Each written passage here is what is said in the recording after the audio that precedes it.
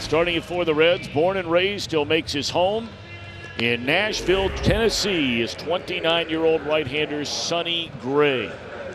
Yeah, Tom, his first start, Sonny start here in Cincinnati did not go, I think, as the right-hander would have planned. But I thought he really had a great redemption ball game against Pittsburgh in Pittsburgh. Straight up in the air. And crossing into foul territory is Eugenio Suarez, and that's the way we get it started. He pauses, and after a long hold, he comes back to the plate, and that's a strikeout swinging. So they take care of Neil Walker, and now he'll deal with second baseman and cleanup batter Starlin Castro with 2 out. Looked like he went, and he did on the appeal. Good start for Sonny Gray. Allowed a hit, couple of strikeouts. Pablo Lopez takes the ball. His 3rd start of the season, first time he's facing the Reds. In fact, is also his first road start against an NL Central opponent in his young career. This one top right side, hustling in the shift. That's Rojas to make the play, and there's one away. 3-2 pitch coming to Votto, who chases, and there should be bulletins being sent around Cincinnati. I can't imagine many times that we've seen him chase. Wasting no time, right at him. Beats him with a fastball. 3 pitches, 3 strikes, 2 Ks in the first for Lopez.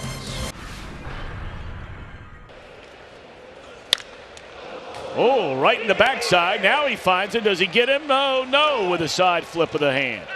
Oh, caught him inside of one of his legs. I'm sure that did not feel real good. It seems like he's all right. Well, if his warm-up tosses were any indication, he certainly looked good. I don't know what that means at the end of the day, but what we do know now is Bauman and David Bell trot back to the dugout. He's going to stay into the game. Runner goes, swing and a miss, and Casale made contact, interference. Yep.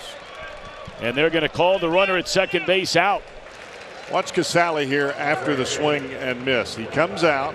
Brinson comes over the plate. Many catchers will just stop when the batter comes in front of him, and you won't get the interference call. You have to continue with the play. Your body makes contact with the hitter. The throw goes into the ground, and you get the call from the home plate umpire.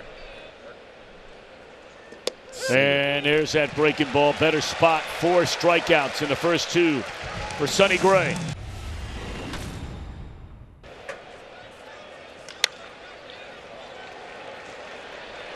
Ranging far to his left and having a hard time getting it out of the glove is Castro, and Suarez able to beat it out. They totally vacate the right side of the infield, as we see with most shifts of big power hitters now. Suarez just tries to inside out the ball. He didn't hit it very hard at all, but he put it in a good spot and kicked in the afterburners enough to beat it out.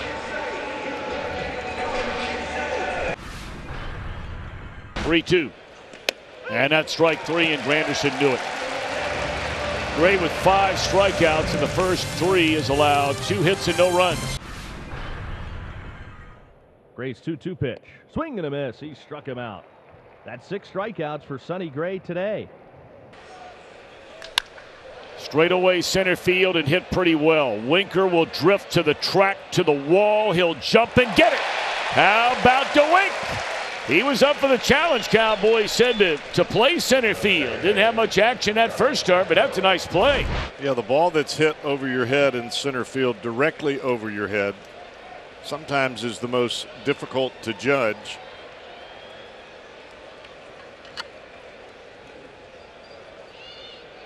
I think Winker was prepared to go up and over the wall. The ball just wasn't quite there to where he had to do that. Kid Lopez does not waste a whole lot of time on the mound. I mean, he doesn't very far from the pitcher's mound itself.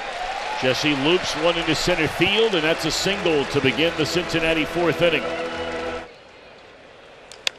And fisted into left field. How about that piece of hitting? That pitch just chewed Votto up and somehow, some way put the bat on the ball. Beautifully done. pitches in the same spot back to back, especially with the shifting that you have now.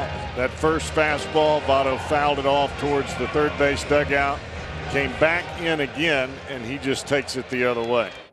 Lopez to Puig. He swings and sends a fly ball deep to right field. Back goes O'Brien at the warning track. At the wall, he makes the catch. And tagging at second is Winker. He'll advance to third. Votto back to first. On the 3-2 on Suarez. And a hot smash into left field, a base hit. And the Reds are on the board. A one-out single here in the fourth inning by Suarez to score Jesse Winker. There's a pitching change, Cowboy. After 4 innings from Sonny Gray, you wondered at the time, would that line drive start to, create some problems as this day went on, getting up, sitting down, getting up, sitting down. Because Lord knows it's not his stuff today. He was incredible through his first 4 innings, allowed only 2 hits and no runs. Number one, he's able to throw a fastball for a strike and not having to overthrow. And he has looked awfully good. Yes, he has. 1, 2, 3 inning picking up for Sonny Gray. He's the pitcher of record now in this game. 2 on and 2 out for Joey Votto. They put the big shift on him the last time. He hit the same ball again, it would be another hit. And he hits it through the shift again into left field, a base hit. Casale will score. Throw comes into third, and the runner is safe at third, and Votto beats the Marlins at their defensive game to make it 2-0 Cincinnati. There's some guys you can put the shift on from now until the end of time, but Votto is just such a thinking man's hitter that he's going to figure out a way to make you pay for shifting him that much all the time. Now Puig just missed a home run his last time up. And hooked into left field by Puig, and it'll fall in a hit. It'll roll to the wall. Winker will score. Votto will score. Yasiel Puig, a 2-run double. Rays were fooling around with having relievers start games. This one down the left field line, and that is I believe, home run. It is a home run. I mean, that thing almost stuck right on top of the fair pole.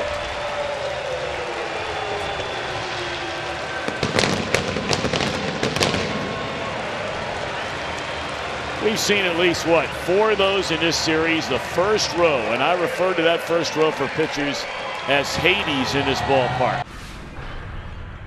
They want to sweep. They're going to stand and cheer, anticipating the final out.